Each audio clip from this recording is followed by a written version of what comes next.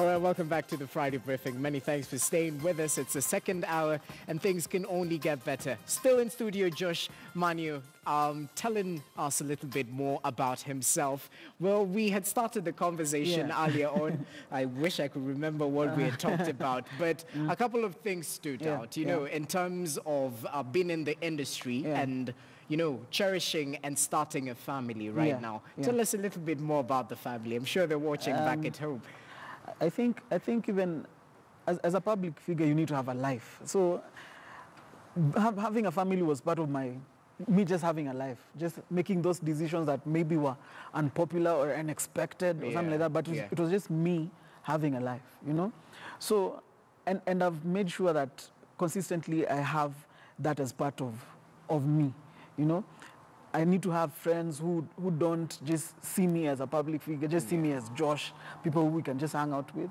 So for me, it was just part of my life plan that I'm enjoying, that I know they're watching right now. They have to watch, they have no option. Maybe Anaya is disturbing a little bit, or maybe she's asleep.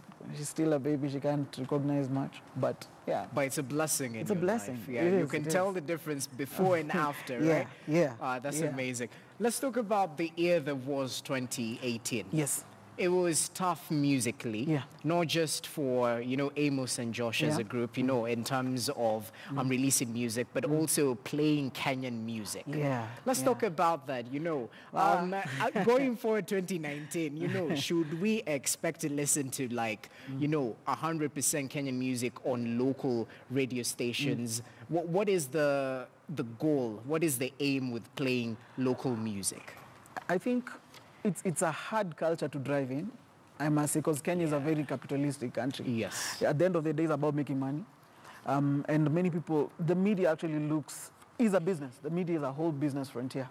But I hope Kenyans will start being selfish with ourselves, just like other industries have been, where we decide that this is our child and we are willing to give them everything.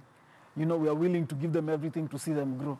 Other industries have done it and it has worked for them. That's why we are so marveled about bongo music. We are so marveled about Nigeria. We are so marveled about SA that plays 80%. Actually, now it's even 100%. 100. They play their own music. They just play their own music. Talent. Actually, a young artist in SA has such a big chance of being known globally. Because first of all, notice they started with influencing us even with their stations. Like there's a Channel O playing in Kenya, you know. So we need to be selfish with our own. And I think it goes across board, even with our athletes, our actors and stuff like that.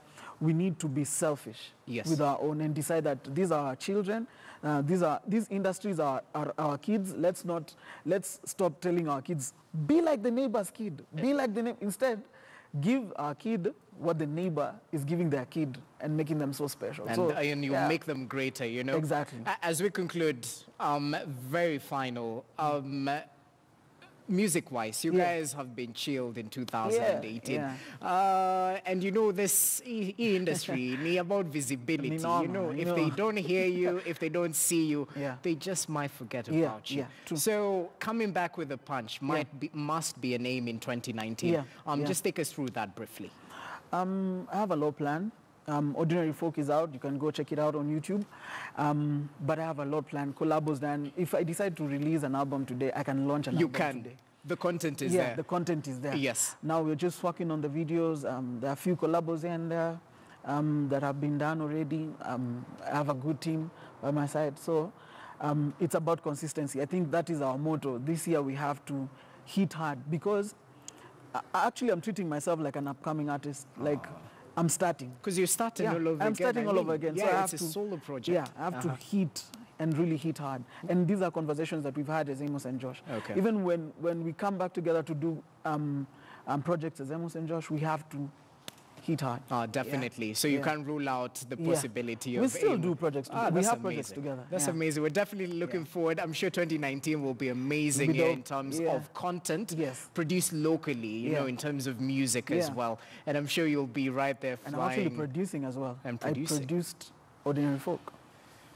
Well, So a man of many. we're doing it this time. Okay, that's amazing, Mazi. Many Thanks, bro. thanks for making time. Thank you. And keep pushing, man. Thank you, 2019 is meant to be a fantastic year. Amen. Yes. Yes. And say hi to the family as well. Salimia, mmesalimika. Kabisa. So. Okay, so that was Josh Manu. I'm sure you got to know a little bit more about him, and it is amazing, you know, the resilience and the drive, and to actually come out a new person, you know, in terms of building a brand. That is something we definitely look up to.